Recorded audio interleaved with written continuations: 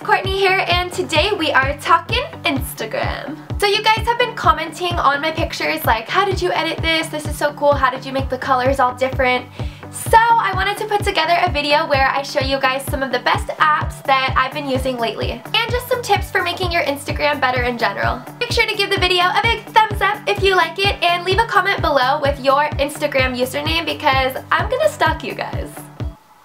And since we're already talking all about Instagram, you might as well go ahead and follow me at Courtney Michelle. Also, of course, hit that subscribe button if you haven't already, and let's get into it. Hope you guys like it. Alright, so first things first, I'm just going to go over a few tips for how to take your picture in the first place before we even get to editing. Tip number one when you're taking pictures on your phone is to use flash. This, of course, helps to brighten a darker image, but it also just improves the saturation and makes the colors appear so much more vibrant. Next tip is to use the rule of thirds. So this is a little tip for photography experts. So if you were to divide your photo into thirds, you want to place the subject or the main thing that you're taking a picture of into one of those thirds. I'll show a couple examples so you can kind of see this in action. Tip number three is to use the grid to help place the main subject that you're photographing into the frame. So if you're having trouble with the rule of thirds, you can just turn the grid function on your camera,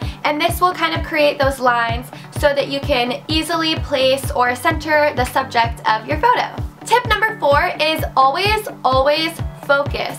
Sometimes you're so excited to take the picture, you just take it, but you need to tap the screen so that your subject is in focus. This just totally improves the clarity and the sharpness and will make your photo look so much more professional. And tip number five is to have fun and play with the angles that you're taking your photo from. So instead of taking all of your pictures straight on, like this, maybe you switch it up and you go down next time, or you go directly straight down and take a picture of your coffee or your magazine. Or maybe you get really crouched down low to the ground and look like a weirdo in public and take a picture going up at like the sky or something. Just play around with the angles, be creative, and have fun. Do it for the gram. Okay, now we're ready to move on to apps. So I'm going to show you guys my process recently for editing all of my Instagram pictures. So the first thing I do after taking my picture with those tips I just gave you guys is to throw it into this app called Moldiv. I don't know if I'm saying that right, but that's what it looks like. So I just open up the app and then I upload the photo. And as you can see, there's all of these different effects that you can add on the bottom. So I'm just going to scroll through, and usually the first thing I like to do is color. And this is the coolest thing ever. So at the bottom left, I like to move that around, and you can see it's totally changing the colors, which is so fun. So I like to do it really far towards the end. I think it just gives it more of a pink vibe, which obviously is my theme because I like pink and unicorns and glitter. And then I go to the right side, which is saturation, so I just like to turn that up a lot.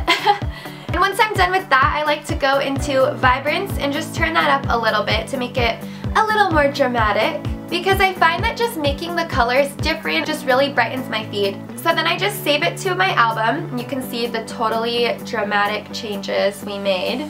Then I like to take it into VSCO or Visco Cam, whatever that's called. And this is where I like to make it look a little more vintagey. I usually first start with sharpness and increase sharpness just so it looks like I took it on an even better camera. And then the best part of all is fade. So I'm going to turn up the fade a lot because I just think that makes it look so much cooler. And then we are done. We can save it and post to Instagram.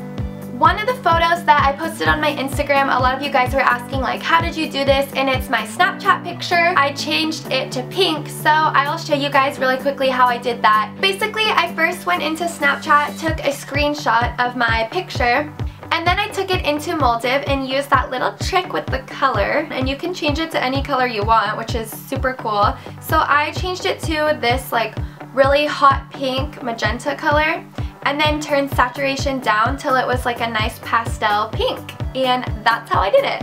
So now you guys know how I usually edit my photos, but I wanted to show you a few more cool apps that I use now and then.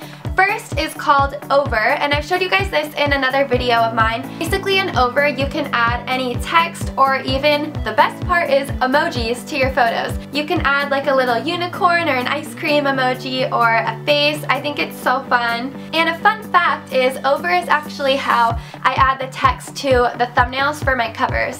So it's a pretty handy app to have. Another app I think is really cool is called Line Camera. I take the photo in, hit design, and then my favorite thing to do is just add the first filter that you see right here, which is called Fairy Tale.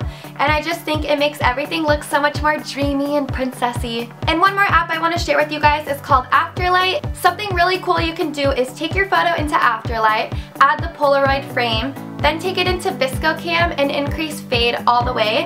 And at that point you will have a really vintagey looking Polaroid picture that you could just pretend is real.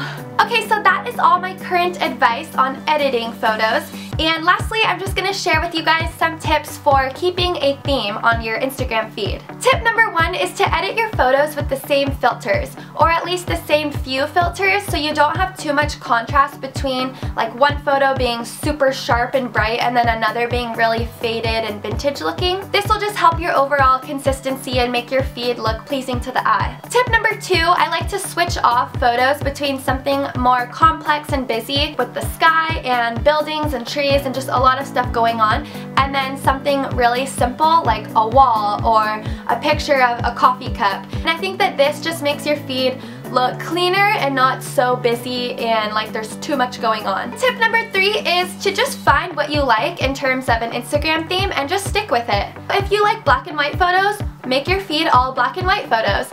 If you like everything being super high fade and really vintagey and muted colors, then go with that. On the other hand, if you want it to be super neon and bright and happy and colorful, rainbow, then go for it, girl, you do you. My theme right now is all pink. Sometimes I add some blue, some white, and sugar. You guys know me pretty well and I post a lot of pictures of donuts. And if you don't want to stick to a theme and you just want your page to be a feed of things that inspire you that don't necessarily go together with the same look, then go for it. There really are no rules. This is all about your creativity and expressing yourself in however way that you want to. So that's it for today's video. I hope you guys loved it. Don't forget to leave your Instagram username below in the comments because I just want to get to know you guys better. You guys all make me so happy and I just want to learn more about you by stalking your Instagram. Go ahead and hit subscribe if you haven't already to join the cutie fam. I love you babes from the bottom of my heart and I will see you in my next video.